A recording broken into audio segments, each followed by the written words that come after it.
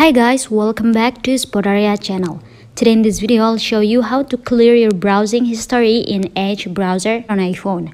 But before I continue this video, as always, I hope you like, comment and subscribe to support this channel, and don't forget to hit the notifications bell. So without any further ado, let's get started. Firstly, go to the Microsoft Edge apps on your phone. I'm gonna open it. And now tap on the search bar at the top here. As you can see, at the bottom there are my browsing history. Now I'm gonna erase or clear it. I'm gonna tap the three dots button at the bottom here. After, I'm gonna tap on the purple background, which is history. After, you will see an edit button at the bottom here. I'm gonna open it. And yeah, just select the history that you want to clear. I'm gonna clear it all. After that, just go tap the delete button at the bottom left here.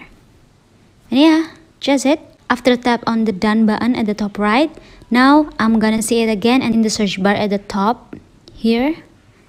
Now it's already gone. So yeah guys, that's it. I think it's enough. Thanks for watching this video. I hope this video will help you. Don't forget to leave your comment in the column below. I'll see you soon in the next one and good luck.